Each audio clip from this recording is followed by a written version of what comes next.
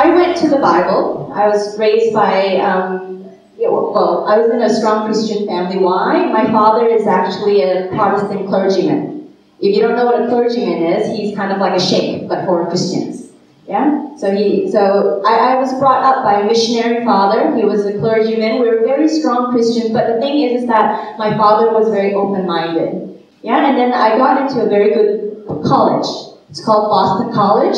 It's run by Jesuit monks. So you know those in those movies, you get those monks in brown robes? I had those on my campus. They were gardening and teaching and all this. So, but the thing is that they were very neutral. They actually are, one of the monks actually was the one that told me that the Bible was put together. So I knew that since I was a teenager. Yeah, so when I became a bit older, I was very interested, of course, in my religion.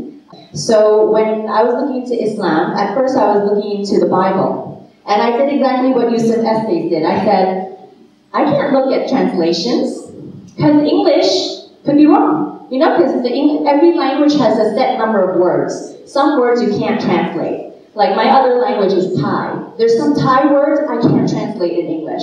So I thought, okay, that has to be the same with whatever the Bible was in. What I'm trying to get at is everyone comes to Islam in a different way. We hear these stories of people learning about Islam or wanting to become a Muslim just by hearing the adhan. Yeah, we heard the call for prayer earlier. The non-Muslims, it was very beautiful, right? I feel that is very beautiful. And some people, that's enough for them. Yeah? And then other people, they come to Islam because they travel. Yeah, they go to Turkey or they go to some country where there's a lot of Muslims and they're treated well. So they come to Islam through travel. Other people, they go on YouTube. You know, everyone's watching YouTube nowadays. You know? So it's not the same way for everyone. For me, it was through books. Yeah, for me it was through books. I did get introduced to Islam a little bit in college. I did comparative religions. So when I started to learn about Islam here, I went back to the books. Number 1 was comparative religions. Number 2 was a short history in Christian history. Yeah. Number 3 was an explanation of different books that didn't make it into the Bible. And then I stopped. Why? Because I was at a point in my life where I wanted truth. The same as Yusuf Estes said. Yeah, we come to a point in our lives that we want truth. So I was looking for truth. I was looking for translations. I didn't find it. I was looking in history now. History, I found that Christian history, I'm going to talk from my point of view, yeah, because I was a Christian. I found that it was so bloody. It was so bloody. Number 2, I started thinking, okay, now I have to look into the translations, I have to look into other things. So I was going back year by year, I was looking for the pure church. I wanted that one pure church that, you know, the early Christians, whatever they did, I wanted to do that. Because I knew that if I could get that pure church, then it's not corrupted. It's not something that man has put together. That's what I thought at that time. I didn't find it. But I did think, Jesus, he wasn't a Christian. He was a Jew. Okay, fine. Some of the prophets, they were Jewish. Some of the prophets, they weren't Jewish. So what were they? They were something, right? So I set out to figure out what that was. And when a friend suggested that I go to a class on Islam, I found out that Islam and Christianity have the same roots. Wow. I was amazed because every single thing that I believed in, the Muslims have too, but they have more details. How come they have more details? Like the story of Adam, you know, in the Christian Bible, it's basically God made Adam. But in the Quran, there's, you know, God made Adam out of all these different colors of clay and then breathed, you know, the spirit into his body and all these details. It just came to life. So that's part of the journey. Yeah, so this is the learning part. That's how I got interested in Islam. But that's not really the problem-solving part. I was a model. I was an actress. I was on TV for the first time when I was 12 years old. The thing is that even though I looked very successful on the outside, and you hear this a lot, right? A Hollywood star kills himself or overdoses on drugs. There's something about being so outwardly, seemingly successful that actually puts emptiness inside you. And I'll tell you why. I'll tell you why. For a woman, at least. When you're a model or an actress, you are looked at from head to toe. I outsourced my self-worth to someone else. I was only good if someone else told me I was good. Yeah, I had no self-worth, and that's where the emptiness came from, number one. Number two, I don't know about you, but most people I know are living with a lot of pain. Pain.